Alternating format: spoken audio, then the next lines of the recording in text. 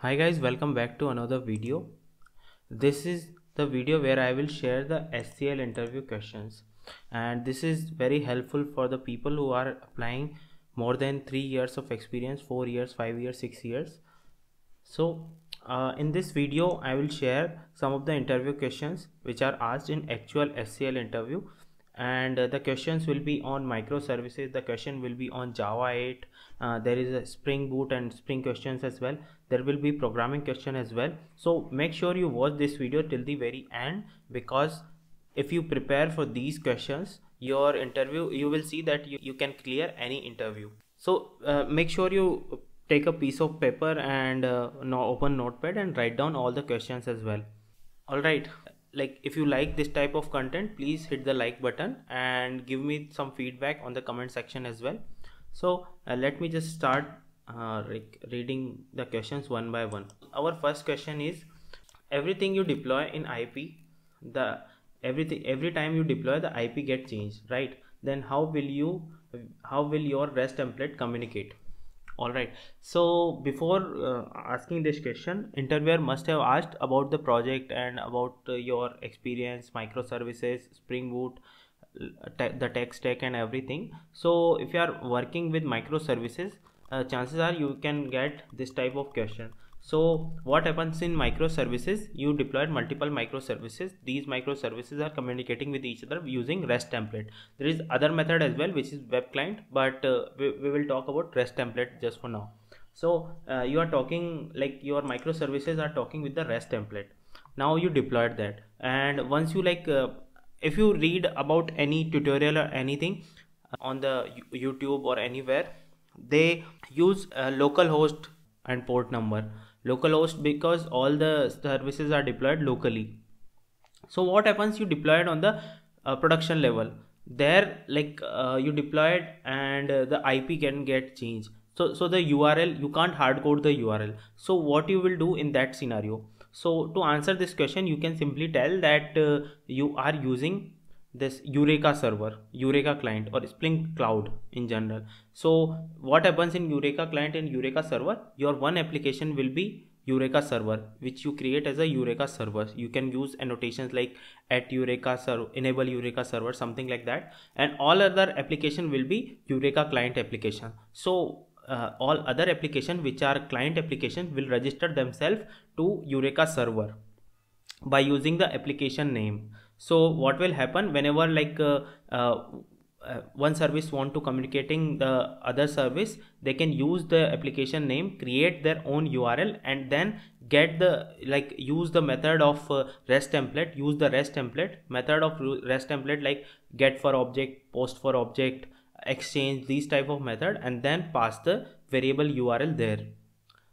Okay, so this is the way. Then you can explain something about Eureka server, how you configure the Eureka server, how you configure the Eureka client and everything.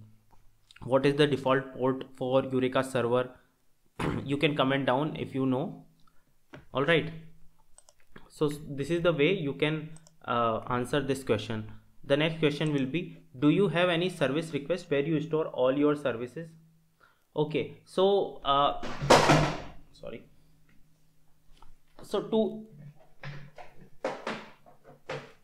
to store your services, this mean to store your services, of course, as I earlier mentioned, Eureka server and Eureka client, you can store, mention your services in the Eureka server. Your all other services will register themselves to the Eureka server, and from there other application can get what type of application and what is the name of other applications are there. The next question is, how do you secure your endpoints? Now security is very important when we talk about REST applications. Okay, so there are multiple ways you can secure your endpoints on your REST template, REST controllers endpoints. Okay, so you can use Spring security. You can use Spring security there, and the most when you configure Spring security in your application, all your endpoints will be automatically secured. you will get an authentication page. There you have to give username and password. So of course you can configure that as well. And after configuring that, there are multiple other ways you can use, like using the JWT token or 2.0. These things you can use further. So this is the way to secure your application, and there will be filters will be involved, and like whenever you start logging in, before your endpoint, a filter will be invoked, and in that filter you can verify, validate and authenticate your username and password. And then if it is authenticated, then you can proceed to that endpoint. So this is the way. Then next question the next question we have is, consider I never used Java 8 and I am a Java 7 developer. So how do you explain the Lambda expression to me? Now what is Lambda expression? You must have known the Lambda expression. So Lambda is something which is used in Java 8. Okay, and all the some methods of Stream API also accepts Lambda as an argument. But Lambda is more than that. Lambda is a kind of mechanism which provides the functional programming for Java. You can use functional programming using Java. So there are multiple benefits of Lambda as well. So consider reading about Lambda in detail, because in this video I'm just telling you about the questions, and you can write down these questions to crack any interview. The next question is, can I write Lambda expression for any interface?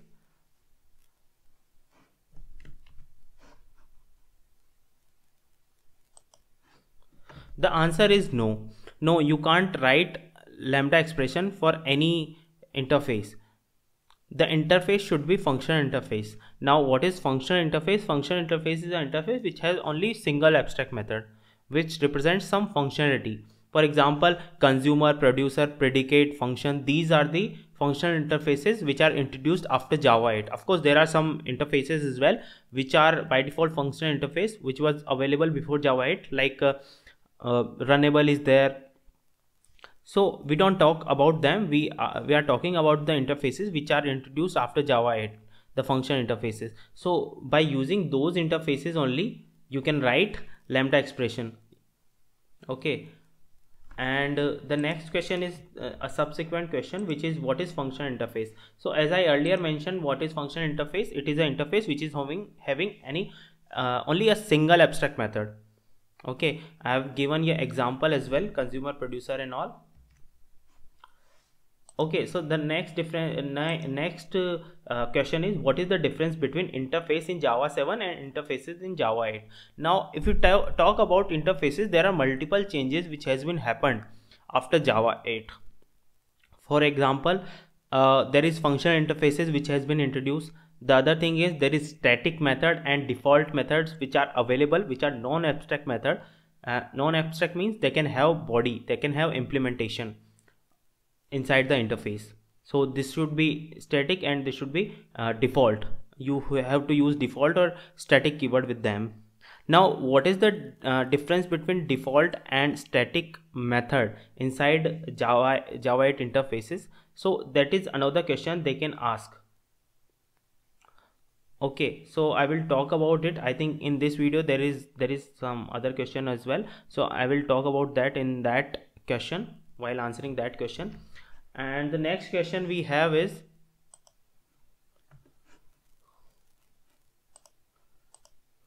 why do you think they introduced default and static method in interfaces? Okay, so if I talk about default method was introduced. So I will give you an example. So once you created an interface and then you want to add some functionality which you don't want to implement in any other implementing classes, so you can use default method. Okay, and there you can write some logic which, and whenever in whichever class you want to use that implementation, that method you can use it, and whichever class you want to avoid that, you can avoid that. But there is another method which is static method. Now static method will do the same thing. The main difference is static method, like you can't override static method. In fact, you can't override you can't override static method. You can write your own implementation and another static method in the subclass, but you can't override it.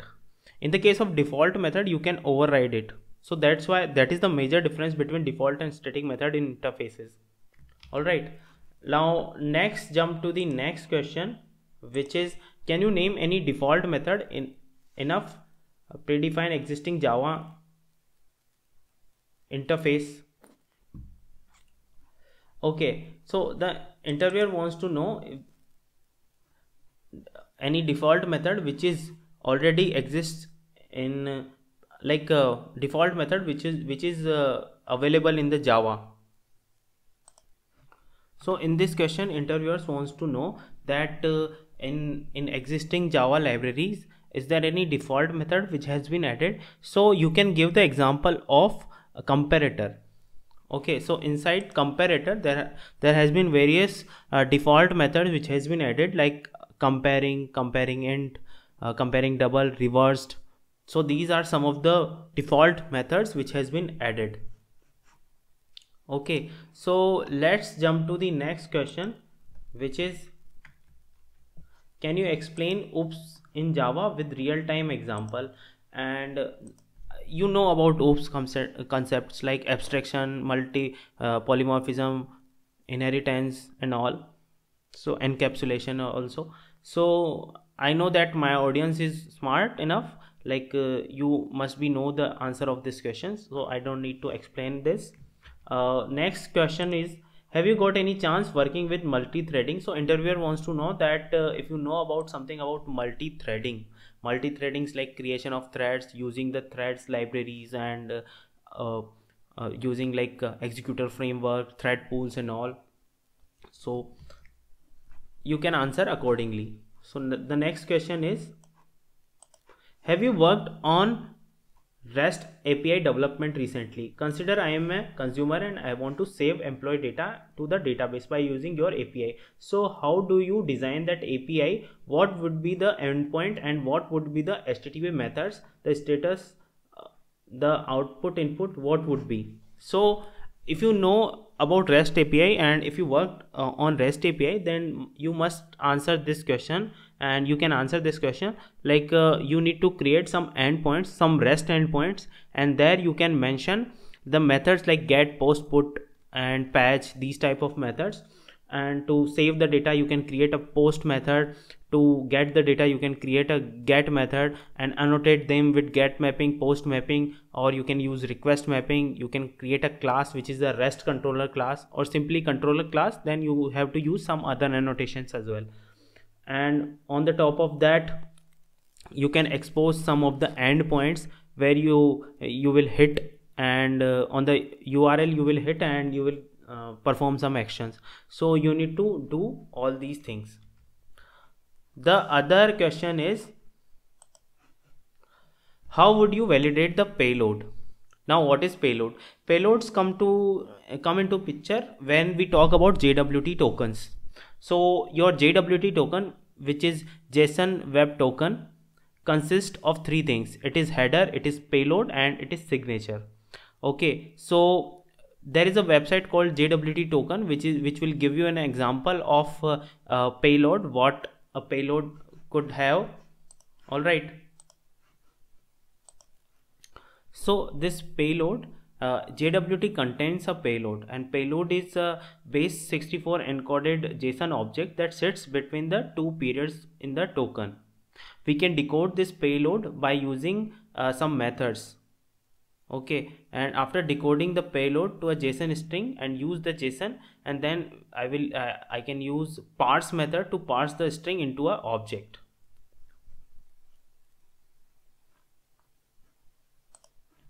Now next move to the next question, which is, consider there are 1000 employees.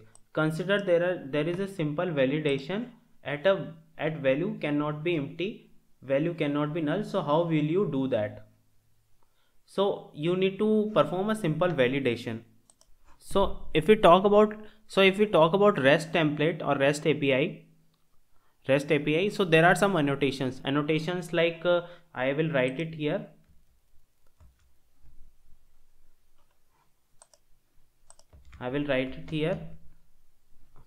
At not null or at not empty. So these are the annotations you can use while writing any parameter, using any parameter. So these are the validation annotations. Of course there are some other annotation as well, like not blank as well, so you can use those as well. Okay, so this is the answer for this question. And let's jump to the next question, which is I think a programming question. And the programming question is, write a program to check a phrase is palindrome or not. So first off, what is palindrome? Palindrome is something like if you reverse this palindrome, it will be the same. All right, so palindrome is something which if you reverse that number, it will be same. If you reverse that string, it will be same. For example, if I like give any example of palindrome, which is I think JAKAJ, something that like this. All right, so this is a palindrome. You can have any example, but the main thing is you have to do this, you have to solve this question using ON. So what happens? There are few things you need to consider.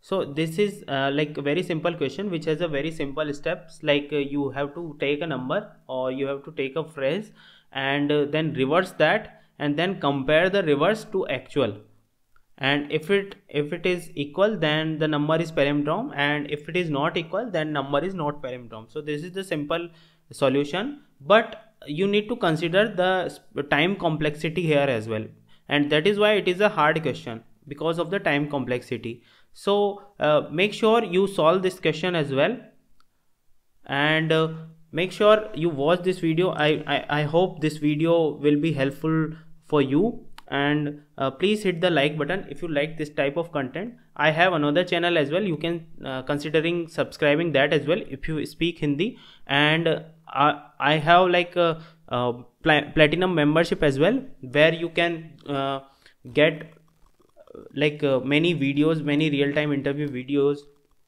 many things over there. So considering become a member of that as well. That is a less than a cost of a pizza or a coffee. So this will be very helpful for you, and thank you so much for watching this video till the very end, and I will see you in the next video. Till then, bye bye.